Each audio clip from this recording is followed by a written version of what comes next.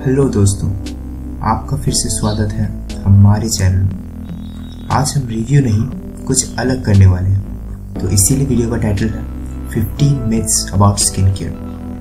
तो चलिए शुरू करते हैं। तो पहला मिथ ये है, all natural products are good for the skin. अगर कोई ये दावा करता है कि वो 100% प्योर नेचुरल प्रोडक्ट्स बनाती है, तो या तो वो झूठ बोल रही है या तो आप बेवकूफ़ बन रहे हैं। क्योंकि आज की हमारी रोजमर्रा की जिंदगी में कुछ भी प्योर 100% नेचुरल नहीं होता। चलिए 1 मिनट के लिए मान लेते हैं कि वो नेचुरल है, तो क्या उसमें प्रिजर्वेटिव्स नहीं डाला गया है? प्रिजर्वेटिव्स भी तो केमिकल होते हैं ना। तो इसीलिए हमें प्रोडक्ट सावधानी से चुननी चाहिए और उसमें डले गए प्रिजर्वेटिव्स भी नेचुरल हो, इसे ध्यान में रखना चाहिए। Myth number 2, only teenagers face acne. क्या सिर्फ टीनेजर्स को ही एक्ने या पिंपल होती है?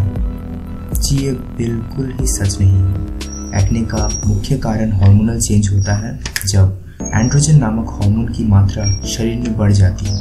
इसके अलावा टेंशन या स्ट्रेस, ऑयल बेस्ड कॉस्मेटिक उपयोग करने से भी एक्ने या पिंपल की समस्या हो सकती है। और इस तरह एक्ने की कोई उम्र नहीं होती है। ये 14-15 से लेकर 60 साल के मनुष्य को भी हो सकती है। Myth number 3, hot water opens pores, ice water closes pores. आप अगर ज्यादा टाइम ऑनलाइन बिताते हैं तो आपने ये कहीं ना कहीं तो सुना ही होगा कि hot water open pores and ice या कोल्ड वाटर क्लोजेस पोर्स। और अब तक तो आपने इस पर विश्वास भी कर लिया होगा, लेकिन ये बात भी सरासर गलत है। हमारे पोर्स किसी पानी की नल की तरह बंद या खुल नहीं सकते। एक पोर बस एक ओपनिंग होती है सेबेशियस ग्लैंड की, जो सीबम को हमारे स्किन के सरफेस तक पहुंचाने के लिए सहायता करती है। ये भला बंद कैसे हो? जब सेबेशियस ग्लैंड ज्यादा सीबम प्रोड्यूस करने लगता है तो पोर बड़ा होने लगता है, और इसी को कहते हैं enlarged pores। Myth number 4, blackheads needs to be scrubbed away। जब हमारे sebaceous glands ज्यादा ऑयल या सीबम प्रोड्यूस करने लगते हैं, तो जो चैनल सीबम को हमारे स्किन तक लेके आती है वो ब्लॉक हो जाती है, जिसके कारण ऑयल या सीबम वही जमा हो जाती है और डेड सेल्स और डेड स्किन से मिलकर ऑक्सीडाइज्ड होकर ब्लैकहेड्स बनाती है। ये गंदगी तो बिल्कुल नहीं है कि आप स्क्रब करने से ये पूरी तरह से चले जाएं। इस स्थिति में एक ही उपाय हो सकती है कि आप इसका ऊपरी हिस्सा हटा लें और ये वापस रिकवर हो जाए। इसके लिए आपको सैलिसिलिक एसिड या lactic acid based face wash चाहिए होगा, जो कि सारी ऑयल को डिसॉल्व करके इसे पूरी तरह से हटा सके।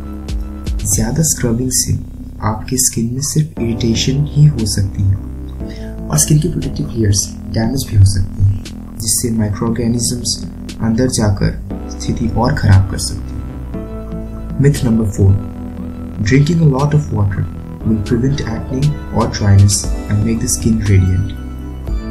हम में से कई लोग हैं जो 3-4 पानी की बोतलें तो यूं खटक जाती हैं, इस ख्याल में कि उनकी स्किन ड्राई नहीं रहेगी या एक्ने नहीं होगी, लेकिन फिर भी स्किन ड्राई रहती है या एक्ने होती है। पानी की अच्छी बात यह है कि ये हमारे बॉडी के लिए बहुत महत्वपूर्ण है और ये हमारी बॉडी सही फंक्शन करने के लिए भी आवश्यक होती है। इसीलिए हमें 10-12 ग्लास पानी तो रोज पीनी ही चाहिए, लेकिन पानी एक्ने के मामले में बहुत कम महत्वपूर्ण होती है। आपके स्किन के अंदर जो ऑयल या सीबम प्रोड्यूस होता है वही डिटरमाइन करती है कि आपकी स्किन कितनी ड्राई या कितनी ऑयली होगी। तो अगर आप ड्राई स्किन या ऑयली या एक्ने प्रूफ स्किन है, तो अगर आपकी skin dry, oily, acne proof है, तो 5-6 लीटर पानी पीने के अलावा अच्छा मॉइस्चराइजर या फेस वॉश चूज करा करें। Myth number 7, skin care is a girl thing. Skin care सिर्फ लड़कियों के लिए नहीं होता है, लड़कों को भी अपनी स्किन की ध्यान रखनी चाहिए। इनफैक्ट लड़कों की स्किन औरतों से कई गुना थिक होती है। लड़के अक्सर पानी से अपना मुंह धोकर शेविंग करने के बाद शेविंग लोशन लगा लेते हैं, और यही होती है उनकी शुरुआत और अंत स्किन केयर रिजाइन की। कम से कम उन्हें एक अच्छा सनस्क्रीन और फेस वॉश तो लगाना ही चाहिए। Myth number 8, sleeping well doesn't cause wrinkles. Wrinkles खाली अच्छी नींद नहीं आने के लिए ही नहीं आती, इसके पीछे और भी कई कारण हो सकते हैं, जैसे कम haemoglobin, cosmetic allergy, cream allergy, dust allergy, asthma, hay fever, jeans और कई तरह की दवाइयाँ भी रिंकल्स का कारण बन सकती हैं। Myth number 9. Wrinkles do not occur if we apply moisturizer and foundation in upward stroke. हमारे बचपन में हमारी स्किन बहुत ही इलास्टिक होती है, इसीलिए खिंचाव पड़ने पर वो बाउंस बैक करती है। लेकिन जैसे जैसे हम मैच्योर होते जाते हैं, हमारी इलास्टिक फाइबर्स कमज़ोर होती जाती हैं और यही कारण होती है कि जब खिंचाव पड़ती है तो वो बाउंस बैक कर नहीं सकती, क्योंकि वो इलास्टिसिटी की क्षमता खो देती है। इसी कारण जब हम सोते हैं, हमारी same side of face her दिन पिलो पर दबाव में आकर रिंकल्स जल्दी डेवलप होती है। इसी बगैर मॉइस्चराइजर्स को अप्लाई करने के समय हाथों को ऊपरी स्ट्रोक में घुमाएं। हमें हमारे माइंड को ट्रेन करना चाहिए ताकि हम सीधे पीठ के बल सो सके। Myth number 10, toothpaste is the quick fix to pimple. Toothpaste का इस्तेमाल पिंपल गायब करने का एक ओल्ड हैक है जो अभी काम नहीं करे।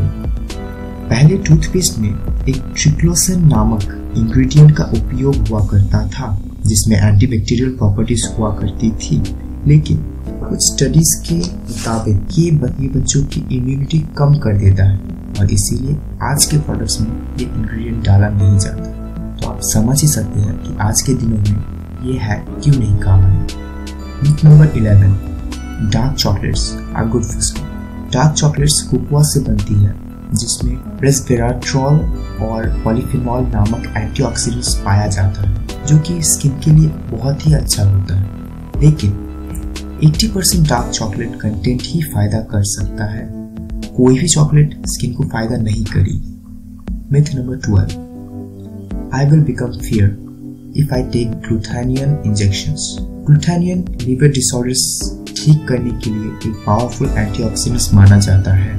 ये दिन में 600 to 1200 मिलीग्राम डोज स्प्रे या टैबलेट के फॉर्म में लिया जा सकता है। स्किन लाइटनिंग इसकी एक साइड इफेक्ट होती है, क्योंकि ये मेलानिन पिगमेंट्स को कम कर देती है। लेकिन सभी में इसका साइड इफेक्ट नहीं होता है, लेकिन सभी में इसका साइड इफेक्ट दिखाई नहीं पड़ता है।